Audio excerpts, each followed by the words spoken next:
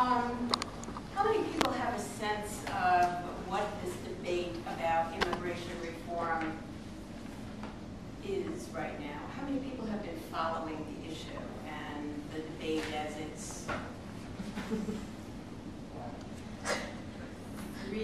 sort of? And you clearly. You even know the language. I was asked to really give an overview, and I don't have very much time. So I'll be as economical as I can be. And I was asked to begin with a couple of stories. So I was asked to begin with a couple of stories to make this present, although you've already heard one. And one is the story, Maggie's story. Maggie's family came here 23 years ago from Jordan.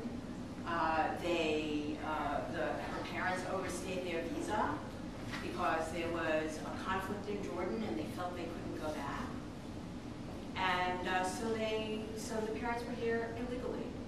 And her father was suddenly detained, imprisoned in a detention center for 4 years, and then deported. There was no claim that he was a threat to public safety. He had no criminal record. At that time, undocumented immigrants were deported and continue to be deported today. And although the Obama administration has set a new priority of deporting people who are a threat to public safety and giving others at least a temporary pass, undocumented immigrants who are not a threat to public safety, who don't represent a threat to national security, many of whom contributing members of their communities, continue to be deported today. So there they are. Her mother has four kids. They are very poor. Her mother continues to be traumatized. She now works for the Arab American Association of New York and is working on behalf of other young immigrants like herself. Then there's the story of David. David is a young, undocumented immigrant, graduated from high school, left Brooklyn to go to Staten Island, I don't know why, and was in Staten Island when Sandy hit. So what happened? The deli that he worked at was destroyed, the house he lived in was destroyed, and he was homeless. Because he's undocumented, he's not eligible, he was eligible for no federal benefits. So he couldn't get any rental assistance, and he would be homeless to this day had this extraordinary organization called Project Hospitality not given him some assistance in paying rent. And because he's qualified for a new status under the Obama administration called Deferred Action for Childhood Arrivals, he is actually able to work legally. But David, because he is undocumented, like so many other undocumented immigrants during Hurricane Sandy, were simply not eligible for federal relief. And without the assistance of extraordinary organizations like Project Hospitality, they have been very much on our own. And I'm going to get something.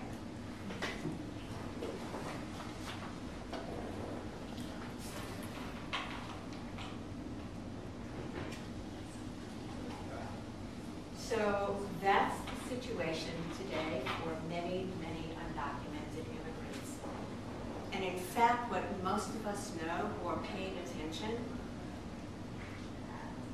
our immigration system is broken, and here are some of the problems. There aren't enough visas.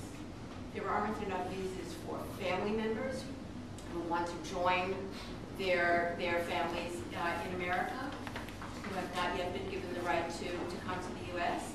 There aren't enough visas for skilled and unskilled workers who want to come here to work, who cannot find work, who can't support themselves and their families in their country. So there aren't enough visas, and there are huge visa backlogs for families.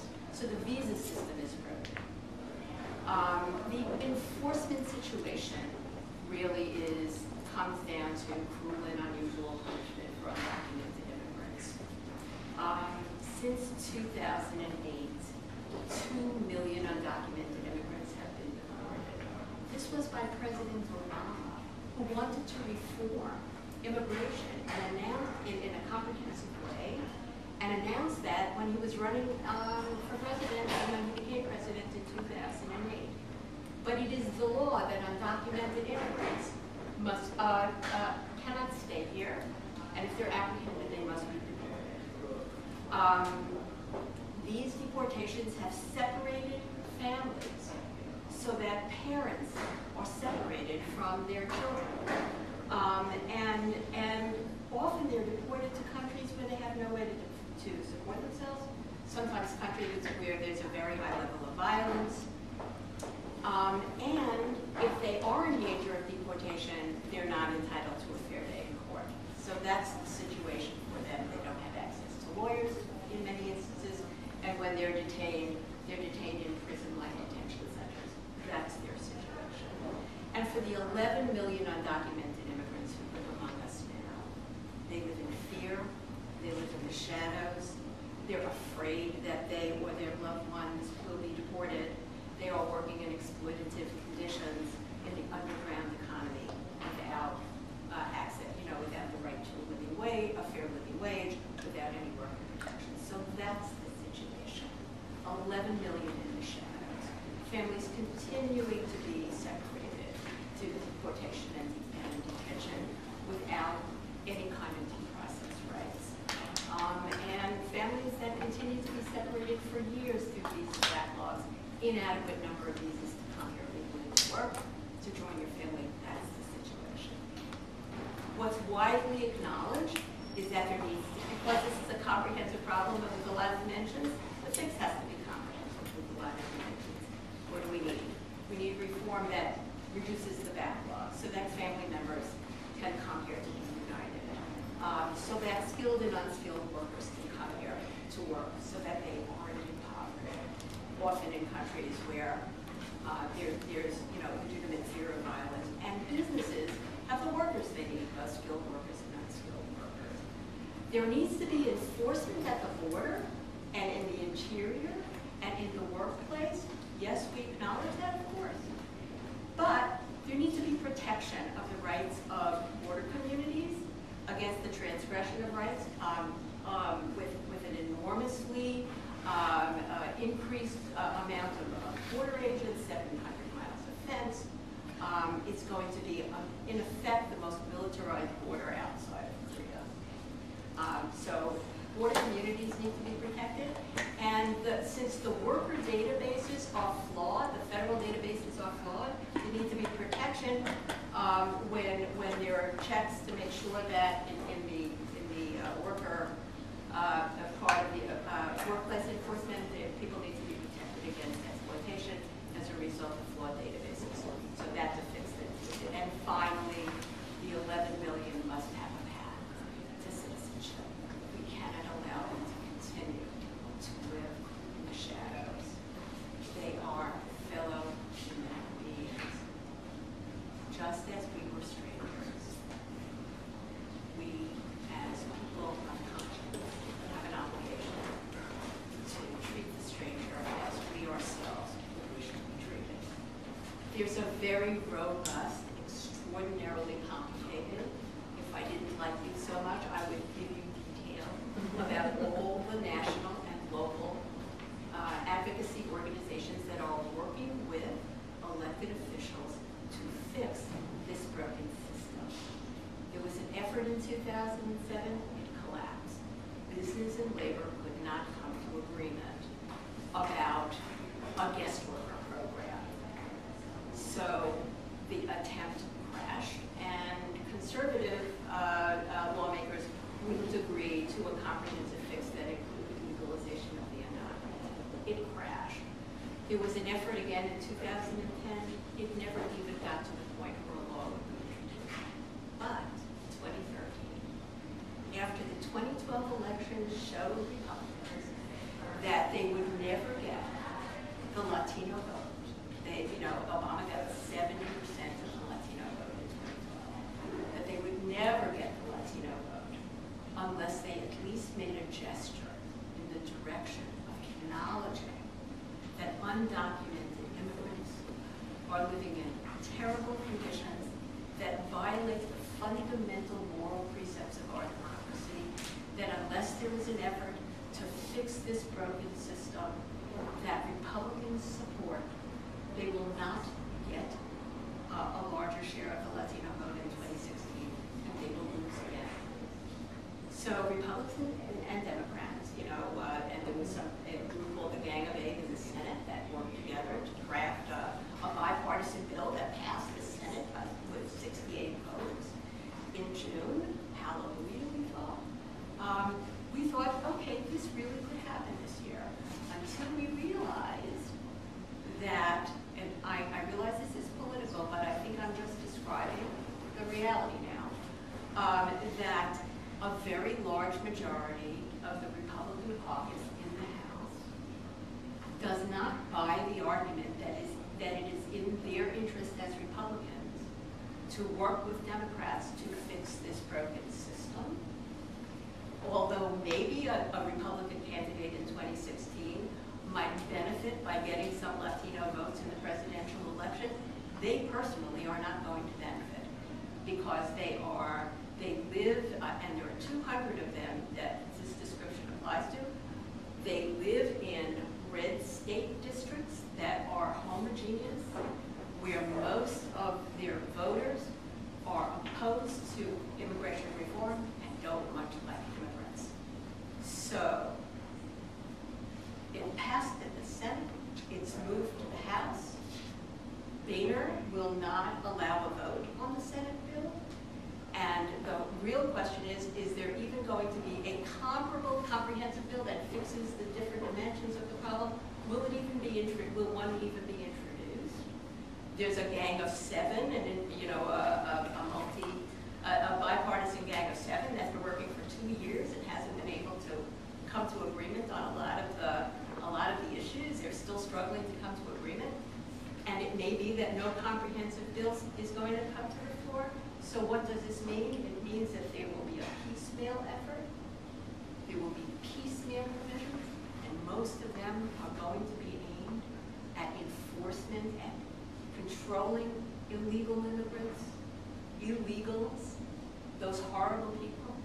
Make sure that they can't come here anymore, and not be concerned about the 11 million undocumented immigrants, because since they came here illegally, they don't have a right to live among us as equals, as citizens participating in our democracy. So it's anybody's guess what's going to happen in the House.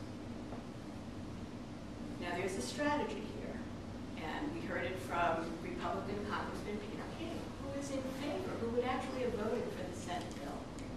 And he said, well, these 200 Republicans, they will listen to evangelicals. They will also listen to business leaders.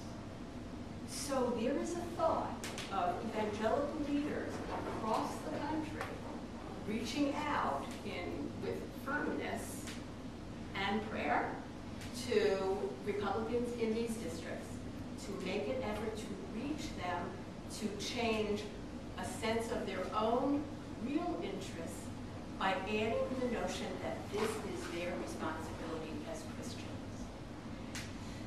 It's anybody's guess what will happen, but during August this is going to be one of the efforts. And now I want to talk a bit about us. Who are we? And what is the faith community's role, or the role of the diverse faith communities in this effort to pass what we all call, this is our label for it, we must pass just and humane comprehensive immigration reform. Just and humane, because this isn't only about self-interest, this isn't only about pragmatism, this isn't only about growing the economy, and it is about all those things. It is also about who and what we are as a people. A person who really sounds that theme a lot is Obama.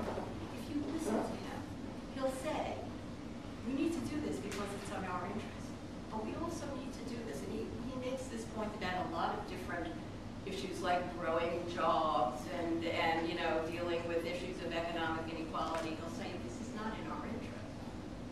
This is inimical to the economic future of our country. But more important, perhaps, it's also what we're required to do because it's what's right. And the role of the faith communities is to make that clear and present. We had a meeting, a faith leader meeting in Staten Island with congressional, and I'm going on way too long. How much time do I have? 10 minutes. Oh. We had a faith leader meeting with Michael Graham, who's a Tea Party-oriented Republican in Staten Island. His base is in the South Shore. It's very conservative. It's working class. It's white working class. They're forgetting that their parents or grandparents came here as immigrants. They do not identify with immigrants. He is a very serious Catholic. And he said that because he is required, his faith requires him to stand up for the right of undocumented immigrants to come out of the shadows, out of the fear that comes from living in the shadows of our economy, of our democracy, of our communities, afraid to call law enforcement when they are victims of crime because they're afraid they're going to be deported. Those kinds of shadows. He said that his Catholic faith prevents him from taking a pass on this issue, even though it's not in his political interest in his district.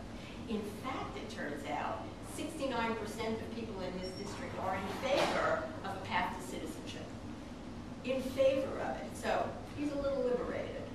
But when he said this to us, he did not know those poll results. And he said, I am not free to desist. There was once a book written about the American Jewish Committee in 1950-something called Not Free to Desist. He, as a religious Catholic, is not free to desist. And that voice, that moral voice of conscience, that for so many Americans is grounded in their faith commitments, is a very important lever for the advocacy community. And the Interfaith Network of Immigration Reform, inspired by a national interfaith coalition in Washington, which the American Jewish Committee helped form in 2006, embracing the sanctity of families and the importance of maintaining the unity of immigrant families, the critical importance of getting immigrants out of the shadows and living like all other human beings as part of our communities, that mission we embraced as an interfaith community of leaders and organizations. And our role was to sound that voice of conscience, to remind everyone who we are, what we must stand for, what we would be sacrificing by acting in self-interest and out of a sense of prejudice and indifference and toward the other, that what we would be sacrificing by indulging those darker sides of our nature. And that is our job as the Interfaith Network. And we will be organizing, there's a national organization called Firm Fair Immigration Reform Movement. This is now the August recess. Nothing's going to happen in the House in August. We don't know if it's going to happen in September. But the immigrant advocacy community has called for a month of prayer and action. And our job as the Interfaith Network is to provide opportunities for diverse faith leaders surrounded by the diverse immigrants in their congregations, in the communities that they serve, to remind people in Staten Island, people in Long Island, people all over this country who we are and what we must stand for. I do want to say something about AJC and how I came to this. AJC has for decades embraced generous and fair immigration policy. Partly, and I heard this expressed today in our little group, partly because of the Jewish experience.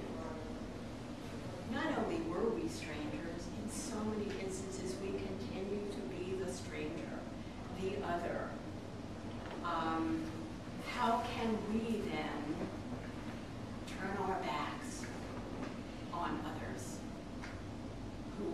treated, relegated to that status, it would be wrong. And so on moral grounds, and also on prudential grounds, when you allow a society to divide itself into the we and the other, and in fact create immigration policy that instantiates that distinction and encourages people to draw that distinction, it's not in our interest either. It's not allowed by our conscience, and it's not in our interest to live in a society where there's the we and the other. We know what it means to be the other, and it is not in our interest to allow the United States to reflect its darker side. You know, we are both, you know, the celebrators of diversity, of difference. David Dinkins called New York the gorgeous mosaic. We celebrate difference, but so many of us reject it, repudiate it, loathe it, and we have to strengthen. It's in the interest of the Jewish community and all of the other hyphenated communities to ensure that that element of American society is eclipsed by the angels of American nature. And that's what we're about. Very complicated stuff, and as I said, you know, if I didn't like you, I would go into more detail. But very complicated, and not clear where this is going. No one knows what's going to happen in the House. And I'm happy to take questions. Time for questions? Yeah, there's 10 minutes. So, and he's chairing the questions. does anyone have any questions for Dr. Steinman? Also known as Diane. Yeah, Diane. Got it. How do you avoid sounding too politically engaged in sort of more liberal values when you do really want to engage the right in these conversations? It's a very interesting question. There are prudential arguments that move the right. No question that if we move immigrants out of the shadow, they pay more taxes, there will be a shot in the arm to the economy. And we have all those arguments. And then there's the right-wing Christian community. And I do want to say something about that. Every major American faith community has embraced comprehensive immigration reform with the path to citizenship. Every single one. The Catholic Church, long ago. Most of the Jewish community, most of the major Jewish organizations, the conservative movement, how about the OU, the Reform movement, the Reconstructionist movement, and in 2012, the game changer, the evangelical immigration table, from the right to the left of center of the evangelical community. Incredible juggernaut, you know, the Southern Baptist Convention, the National Association of the Evangelicals, they came out in 2012 and said, our faith requires us to embrace immigration reform with a path to citizenship. Those folks are these people's pastors. So this is not pie in the sky, because faith and those faith commitments are really fundamental. So it's the economic arguments, the prudential arguments on the one hand, and the seriously grounded, faith-rooted moral arguments on the other. Those are the cards in our hand. We may fail again. All right. So this reform bill that you're talking about would clearly encourage more undocumented people to enter the country. Not true. Do you see that? Oh, okay, so why is that not true? Okay, and so I will get into the weeds a little bit. Okay. It's going to build a huge fence. Do you have, they're going to build a huge fence. They're going to build a 700-mile fence. They're going to double to 400, thousands of immigration agents all along the border. There's going to be interior enforcement to stop the overstay of visas. And there's going to be a enforcement system called E-Verify that it forces employers to check the immigration status of anyone hired. We're worried that there are no safeguards. For example, you know, there's 700 miles of border and it's militarized, completely militarized. And so the question is, what's going to happen to the folks who are living in the border communities? You know, what's their lives going to be like? Kind of a nightmare. So the question is, what are the safeguards? That's what we're worried about. But the whole purpose of this comprehensive approach is if you increase the number of ways for people to come here legally, visa reform, and you have these really stringent enforcement provisions, hopefully with some safeguards, then there won't be the same impetus for people to come illegally because they won't have to. There's going to be a guest worker program for agricultural workers. There's going to be a huge number of new visas for unskilled workers and for the highly skilled workers that the tech industry wants. The tech industry is a major proponent of immigration reform. They want those high-skilled techies here. And there are going to be special visas for new entrepreneurs who want to start a business here. So so all through visa reform plus enforcement, that's the argument. You won't stop undocumented immigrants unless you get legal ways, more legal ways for people to come, and you seal the border. That's the point. Yeah, I interrupted you. No, it's fine. Yes. One of the interesting things to bear in mind with regard to your legitimate concern is, you know, there was a time before the 1980s bill, that under the Reagan administration, where this wasn't, it was an issue, but not as much of an issue. Part of the reason was that the border was more open, and therefore people who were coming from Mexico to obtain work came at certain times and then returned. Now they're forced to make a choice, and they have to stay. Part of the reason we have so many undocumented was because that the Reagan reform was not comprehensive. Plus, there'll be aspects of the legislation that'll have cutoffs. There's no magic wand that'll be waved and 11 million people will become citizens. There will be a process. And somebody who comes here and won't be able to provide indication that they've come after the bill is enacted are going to have a more difficult time. So there's going to be a lot of fine-tuning before the bill is produced. Being the pessimist that I am, I don't think it's going to happen until after the next election. Being the optimist that I am, I completely agree with Diane that the reason that it may happen, if it does happen, will be a unified front between the evangelical community and the business community, which is the basis of how Republicans have gotten elected in the post-Eisenhower era. That's been the coalition that's done it for them.